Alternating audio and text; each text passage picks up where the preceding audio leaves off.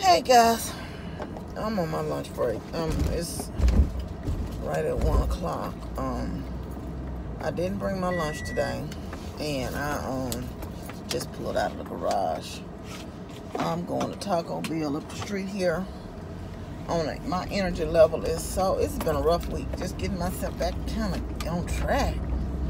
And I'm sleeping off, but did I speak? Hey y'all, how y'all doing if I didn't? Happy Thursday.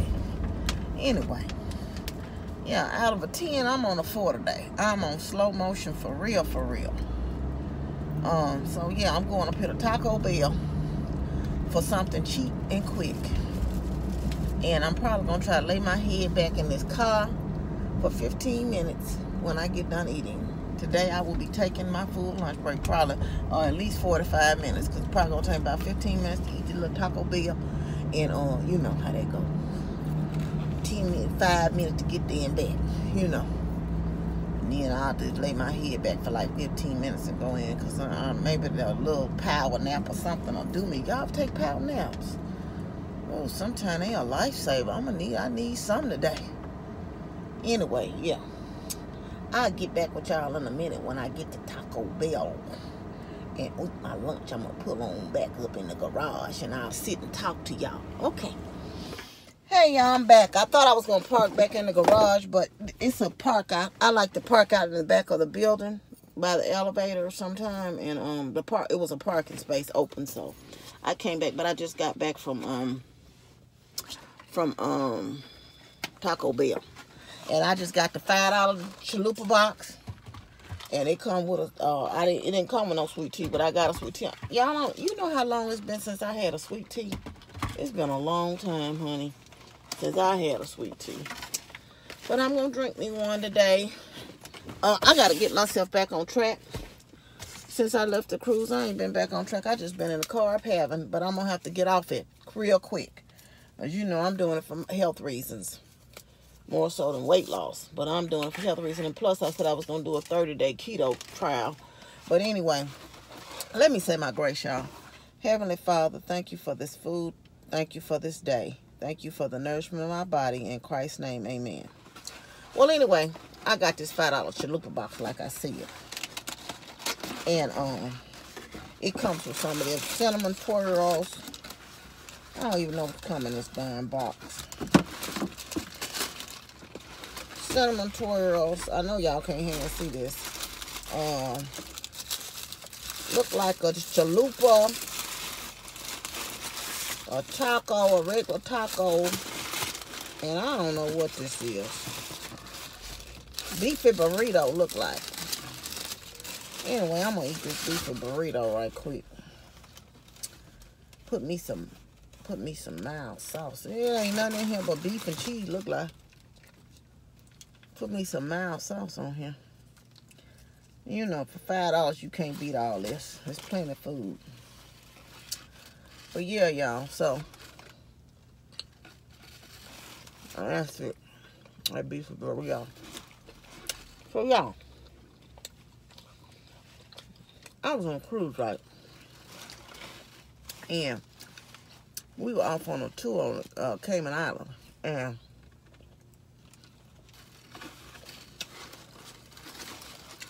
I was sitting by behind this older couple. They've been married 60 years. And, you know, my knee was bothering me, and I was using my cane, so some of the places we had been there before, so I didn't get off at every stop. I stayed on the bus and talked to them. It was a very interesting conversation. We were talking, and come to find out, her husband, they take a couple of trips a year, and they live in Arizona. But I have 3 daughters, and she told me her oldest daughter had retired and was living with one of her daughters until she figured out what she wanted to do. During her retirement, that one of her daughters don't have much money. And so the daughter that retired is now living with that daughter, I guess, to help her out. And she said they go all over. Her daughter worked in New York, but they go all over to visit their kids. And the one daughter that don't have much money, the other two come, but the one that don't have much money, they go and, or they send for her because it's cheaper for them to let her come there to visit and pay for her to come than them traveling. Well, they tickled me so bad because she told her husband, honey, I'm sorry I lied to you. And I told you we'd only be out an hour. Well, that was a lie because you had to tender off the boat, first of all. Then you had to wait to get on a tour if you got one, which we did. Then the tour took about 2 hours. And he tickled me so bad. He said, you act like I'm surprised. Well, she and I were talking about her kids and how they retired and they'll travel. And he apparently had been in the Air Force. And I was telling him my father was in the Air Force for 23 years. And we grew up, and she was saying they were stationed over in Germany. And I told her we were in England. You know, I went to high school. That she said her kids went to high school in Germany. So we started talking about, you know, handicapping your kids, and I was telling her about, we were talking, because Emma was also sitting with me, and she was asking her what she did, and asking me what she did, and I told her she was an accountant, she had been to school, blase, blase. You know, that we lived together. I told her no, it was important for me that she got out on her own for a little while. I don't mind if she comes back and stay with me and stuff, but how, if you don't enable your kids to know what it is to live without you. Now, I still do a lot for my daughter. Don't get me wrong. But you have to enable your kids to know what it is to live without you. You're doing them a disservice if you don't. To learn how to pay their own bills. To learn how to do things, to take care of themselves, to cook for themselves, to clean for themselves. You know, and my daughter still comes over and get food from my house sometimes when I cook. Or she'll ask me certain things, but you have to think beyond you being there for your child, that you live in. Don't let them have to figure out a whole lot of stuff after you leave here. You prepare them and teach them and train them so they'll be capable. Should today be your last day here, they'll be able to manage. Not to say they won't be prepared,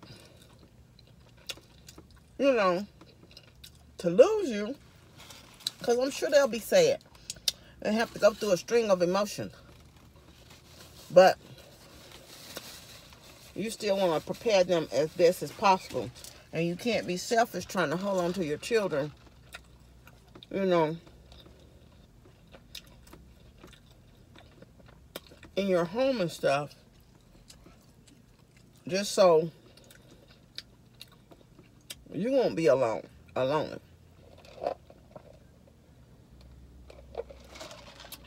You have to get them the opportunity to grow up. And another thing is, you may help your child by letting them stay for a minute. Say you are. And she was saying she made her kids pay. And I told her I made my daughter pay something too. You know. And it ain't that I couldn't pay rent. I still was paying my rent. But it teaches them as an adult, when you move into adulthood, you have to pay where you like. And whether you save the money up, you don't let your child know you saving it up. She was saying how she took the money and put it away for her kids. But they had to pay that money on time. Just like they would have to pay rent on time or whatever. You know, that, because you got to think, if your child's not there, you're not buying the groceries, you're not doing a lot of extra stuff you would do, and your expenses are there. But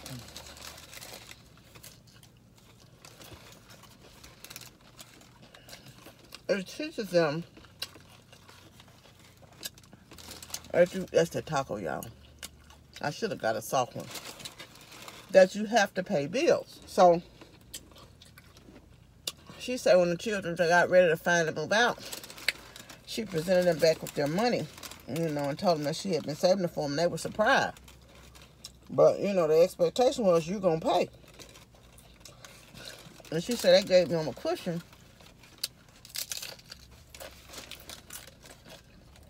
when they did get out. And it also stops children from believing they're so entitled. So, she said that one of her daughters that don't have that much money, and keep in mind the husband, the one, she never did say how old she was, said to her, when you die, I'm gonna be okay when y'all die. And she said, she told her, well, I got bad news for you. He said it was a few years ago. Yeah, we're going to travel and have a good time. We're going to save it all. That's what we worked hard for. So when we got here,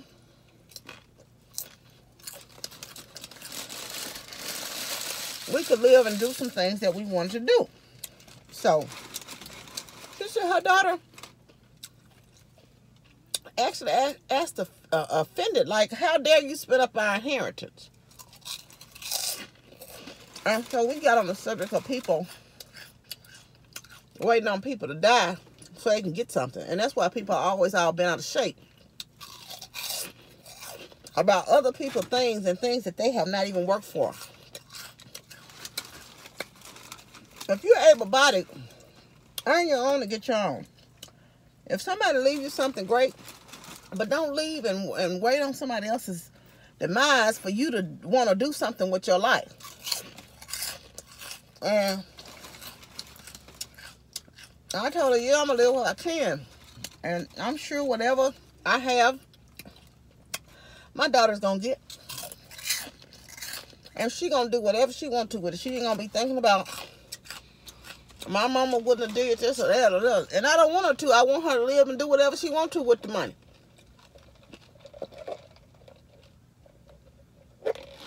Life goes on.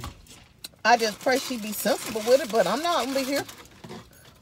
You know, but that's how I was saying. When people die, people act such a fool. So we were still talking, you know, when the bus got back on. And there was another lady on. They were from Wisconsin, her and her husband. And they were talking about different stuff. And she was saying she going 2 or 3 trips a year. They were around my age. So they were around 50, 49, 50 years old, I'm assuming. Because they looked at, you know, they looked, we looked about the same age. And she was saying how, and I was saying how I know people that have retired. And I would use my dad as an example. And I say, even though my dad traveled quite a bit with being in the military,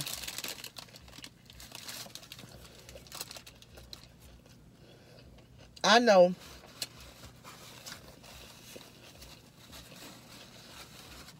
several people that have retired and died. They've waited to do a lot. You know, that's the chalupa, y'all. Until they retire and they don't get a chance to do it.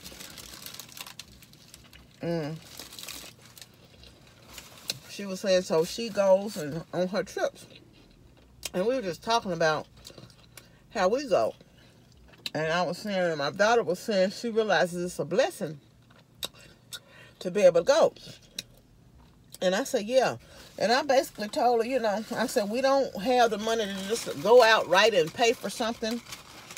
You know, decide we're going to get up and go to Mexico today and get up and pay for it today.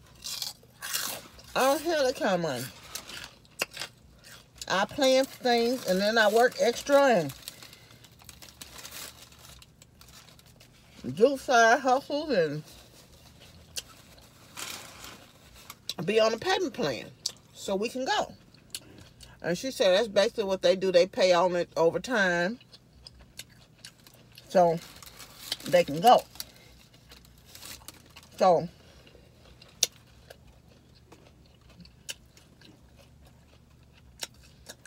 another gentleman was out there, and he was on the tender. And so, you know, it was a whole group of us, so we were all still talking about some of the same stuff. And he started telling me that he tries to enjoy his life. And he was with his granddaughter on the excursion. I forgot where he said he was from. And he made a joke talking about all his ladies. He said, I got to hurry up and get home. He said, I done about had it with this trip. He said, because I got to get home. But, you know, I'm going to go again in a couple of months. He said, I got to get home to all my ladies. I said, all your ladies, you better do it then. And so he said once a year he pays for all his, he said he pays for 10 people over cruise once a year. And he enjoyed it because it's family time, he said, since his wife passed. He was retired, but he said he paid for all his kids and their spouses. Now I don't know where 10 came in at, but and himself, and he said he didn't pay for his granddaughter, their parent, her mother paid for that, he said. So I don't know if one of the children weren't married or what. But he talks about the importance of living while you have life. And doing things while you have life. And while you have some moderate health. You know, that you are still able to get up and go. And I ain't gonna lie, y'all. I've been here lately. I wake up every day in pain with this knee. But I walk when I could. I used the cane when I could. And I saw a few people on scooters. And I'm like, you have to live when you can. Do what you can. And I don't mean you have to go on a cruise or anything like that. I'm not saying that. But go somewhere and do something. Do the things you want to do. Don't let something stop you. If it's something you want to do, I saw something today, don't think about the length of the journey. Or how you going to get there. Just start working towards it. If every payday, you put $10 on the trip and whatever it is you want to do, and $5 on you spending money. Do that. It'll add up over time. You'll be surprised. And don't necessarily wait for somebody to go with you. Because a lot of times what I've learned, I got a lot of people saying, ooh, I would love to go here. I want to go with you. Let me know when you go. But it never fails.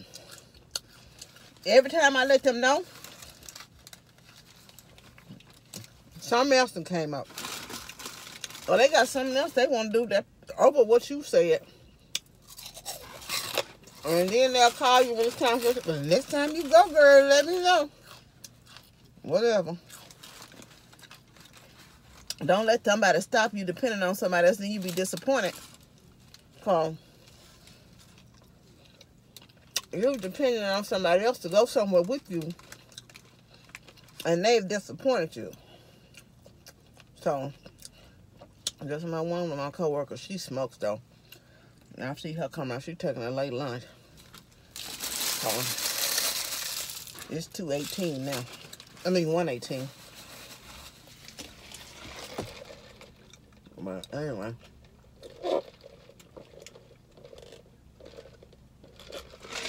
So yeah, it's always something I learn.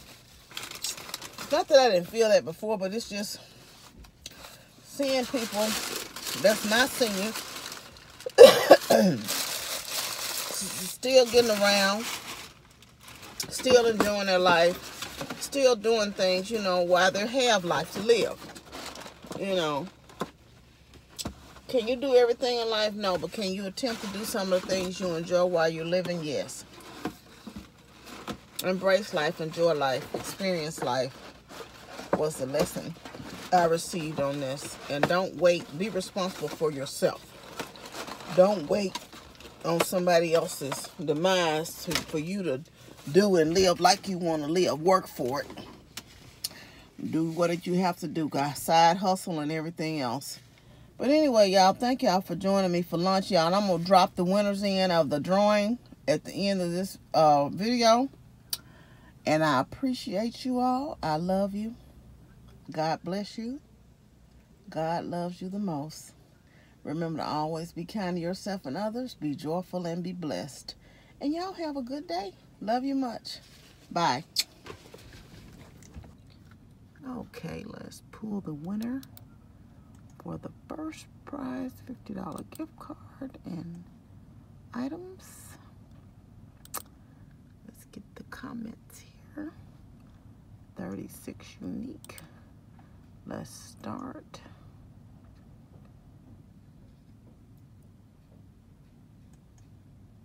I enjoyed everything. It was beautiful.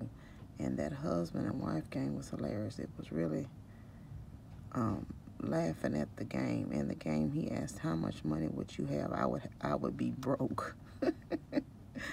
Yolanda Kennedy. Congratulations.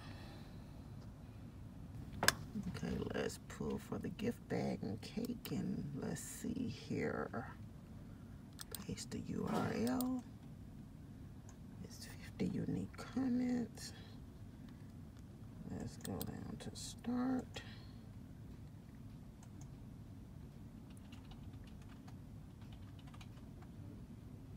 Winner is Miranda Brock, and she says she's like doing something different and meeting new people. Doing something different and meeting new people. You both need to comment on your original comment and with your email address so I can get in touch with you for your address to mail you out your prize. Thank you. Congratulations.